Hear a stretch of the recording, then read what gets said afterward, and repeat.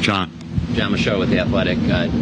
Jerry, you mentioned about Dak potentially going to the final year of his contract, you being all in on this year, him being all in on this season. Has that allowed you to think how long you guys have worked together, you and Dak, that this could be his last season with the Cowboys? I don't think so. Just to be very specific, I do not think that this will be his last year with the Cowboys at all. Am I being psychotic relative to my mirror? No. It's pretty clear, I think. I want to say it if it hadn't been clear, of how much we appreciate what Dak Prescott has meant to this team in a positive way. And the players do play better when he's out there. He does make his teammates play at a higher level. There's no question about it. So I'm right there in line with his best fan. But believe it or not, in my life, I've had a lot of things I wanted that I couldn't get because I couldn't afford it. Now, have I learned to live with that in 80-something years? You bet I have, and life does go on. And sometimes when you get a bump like that, you turn around and do better than you would have had you got what you wanted. You'd have never known it had you not had to go get there.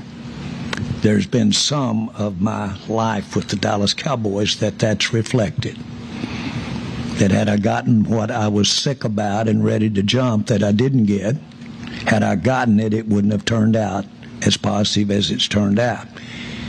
So much of this thing we do, specifically with putting rosters together, when you're dealing with availability, injury, when you're dealing with talent fluctuations, when you're dealing with the competitiveness, so much of it creates a level where you just got to go and see what happens. Now, that's not unique. Millions of your readers and your fans that you communicate with, millions of them live that every day. There's nothing new about a human being having to live with ambiguity. Nothing new about that. We all do it. Well, it's alive and well in what we deal with and what I'm dealing with every day. Again, it's a privilege to be here dealing with it now. This isn't the smallest violin. But what the point I'm trying to make is, there is nothing new about not having these questions answered that you reflect, and we've reflected in this off season.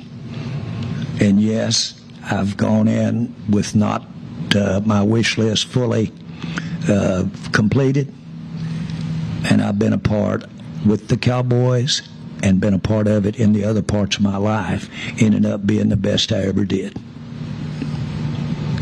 Nick? Nick Harris, DallasCowboys.com. You mentioned there's